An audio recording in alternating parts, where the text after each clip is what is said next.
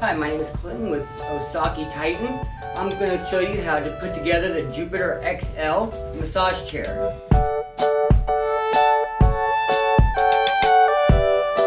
So when you get the chair, it will come in 3 boxes. All you have to assemble is the footrest and the 2 side panels. The back will already be attached. In order to put on the side panels for this Jupiter XL, so there's 2 holes, one here, and this bracket. You want to line it up with this hole, and that bracket holder. So you want to go ahead and just put this on, just like such. And then this hole will line up as well, just like that. Go ahead and push it in, and line up the 2 holes right here, like such. And then the only other thing you need to do with this is move that out of the way. That's for the back pad. And then these 2 air hoses. They go in and right where they sit. So just push them in. Connect the male to the female end of the hose. Okay, just like that. So there are 2 different size screws when you are attaching the side panels. There's the smaller ones, which look like this, and those go right here and right here on the sides where the brackets are. Then there's also one longer screw, and what you need to do is unzip the zipper to the shoulder airbag. The zipper goes right around the side, and once you open that, so right here is a hole where you want to put the long screw right inside. It will line up as long as the panel is on correctly.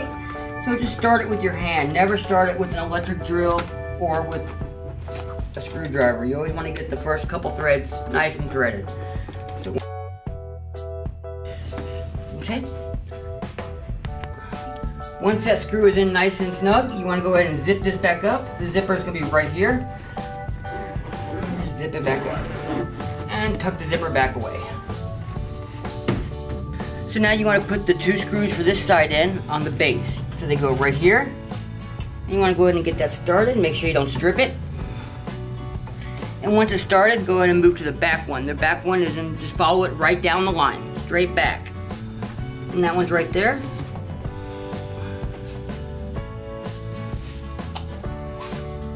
Go ahead and put that in the screw hole.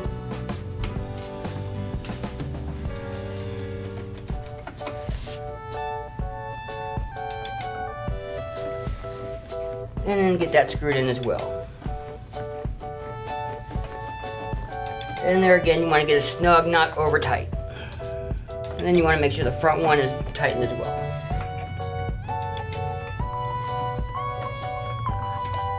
Okay, and then you'll do that on the other side, and it's exact same mirrored to the other side.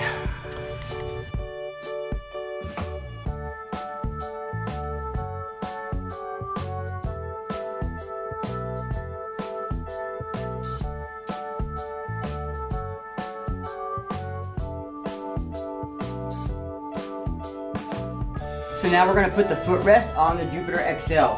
There's 3 air hoses and one plastic clip for the electronics of the footrest. Here is where you find the clip and the 3 hoses. They are color-coded, black, a green, and a white. Black, green, and white. And we're going to go ahead and put those on first.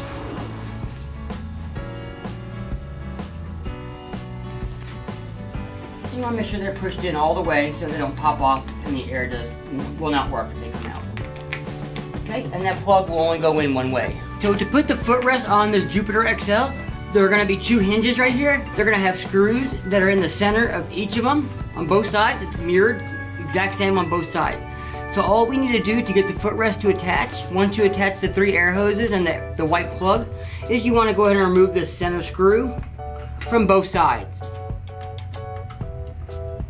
Okay, and then the hinges will lift up. Do you see that? The hinge lifts up. See, those need to be up in order to put the footrest on the chair. Okay, so once those are lifted up, all you'll need to do is lift the footrest up and just lay the footrest in those hinges, like such.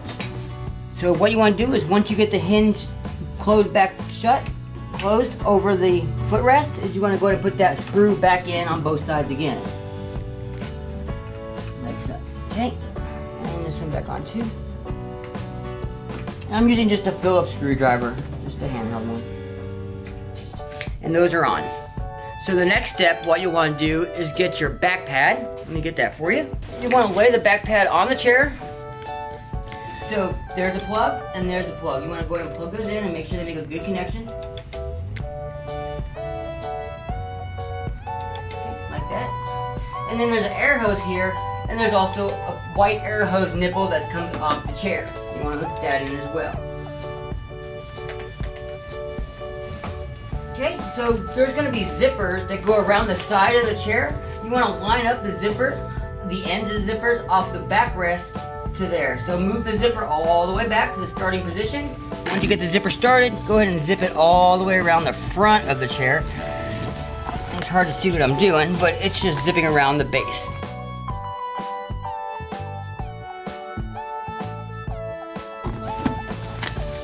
Okay, and then watch out for your air hoses and your plugs on this side as well. And both sides mirror each other. So if you did one thing on one side, you need to make sure you do the same on the other side. So there again, here is the plug, here is the plug. You can push the plastic down to get it out, plug it in, and pull it back. So it covers it. And then that air hose that is right here, just plug it into that nipple right there. Okay, so there's zippers on the sides that start at the top. You want to zip those up as well. And just zip that down. And what this does is keep the back pad in place for you. Okay, so that side's done. And like I said, if you did it to one side, do it to the other because it mirrors the other side. So once you get that done, the only remaining part is the air hose that comes out the top, which is right here. You want to go ahead and clip that in as well.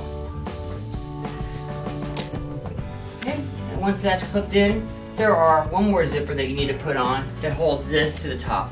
Once everything else is done with the chair, just go ahead and connect these zippers here, just like that.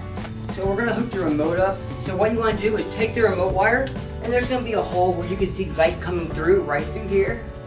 And you wanna go ahead and stick the remote wire through there, and feed it through a little bit.